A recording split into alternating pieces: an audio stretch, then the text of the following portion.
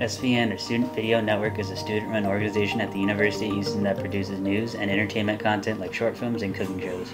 It began broadcasting in 1974 out of a facility owned by KUHT, more commonly known as Houston PBS Channel 8. In 1985, KUHT decided to reclaim the facility and shut down the news station. The students from this group decided to gather their resources and start a news station on campus. SVN began to thrive for the first time in the mid-1990s. It was during that time they purchased an AVID editing machine.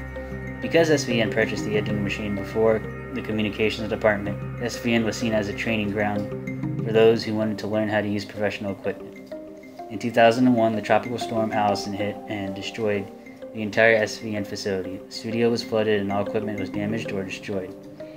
SVN returned in 2006 under the leadership of Gus Ford, a business undergrad.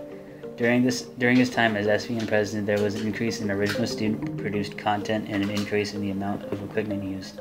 In 2007, SVN started the Outdoor Movie Festival, which displays both recent and new movies every year. In 2010, SVN started being involved in social media using both Facebook and Twitter to grow its audience. SVN officially became Coogtv in 2014. Coogtv continues to be run by students who produces original content today.